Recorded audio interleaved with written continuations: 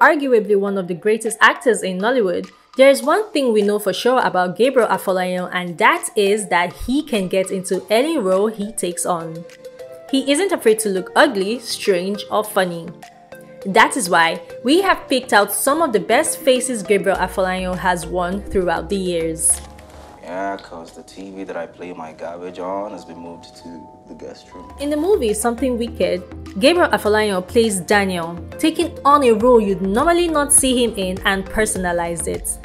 Daniel in the movie is inconsiderate and carefree, also loves stirring trouble. He takes up the form of a criminal in a couple of movies, such as a counterfeiter named Kosi in the movie Coming from Insanity, Wally the Heist Planner in Gold Statue, and Lugard and Elenu in Mamba's Diamond. Nothing to worry about.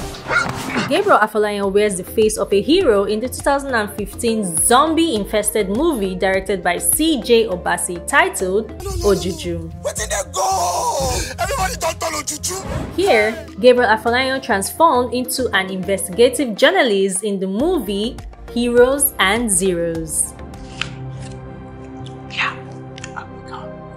He is a lover boy in movies like The Antique, Alubarika, Citation, and a host of others.